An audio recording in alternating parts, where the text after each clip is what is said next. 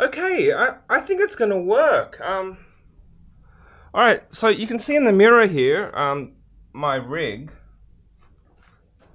I would neaten it up a bit. I'd probably run the microphone lower and have a longer cable, but this is just a test to see if it works. Maybe it's clear if you look at it this way, because too much stuff in the background. Anyway, you kind of get the idea, right? And red on red doesn't help, but does that?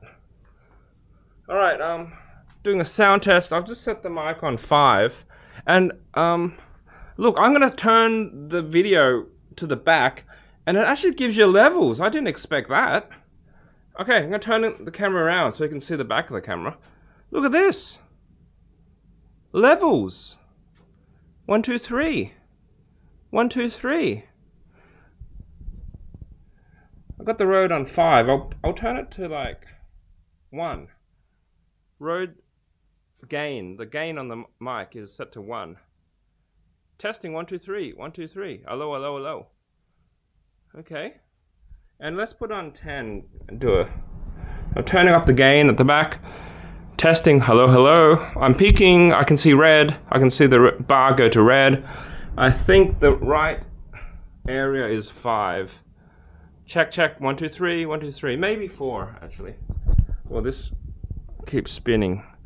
Let's do 4. 1, 2, 3, 1, 2, 3. Oh, maybe 2. Hello, 1, 2, 3. Oh, you know what? 1, 1, 2, 3, 4. 1, 2, 3, 4. That's better. It's still a little hot, but I can put a minus 20 dB on this as well. So if this ends up too hot, I can make it even lower on the mic. There's a button to minus 20 dB. And this mic has a dial. That's what I was changing. And I should test it at this distance and this distance as well. Yeah. I'm going to load this up and upload this and see if it's any good. And then if it is, maybe it's time to do this video. See?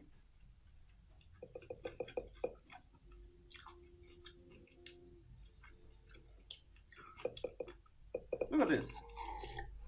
People watch this crap.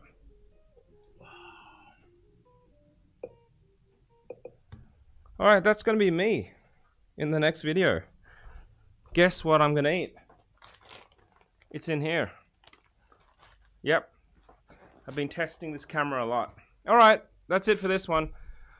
See you later on Josh's video diary, but soon to have an exciting rebrand. Bye.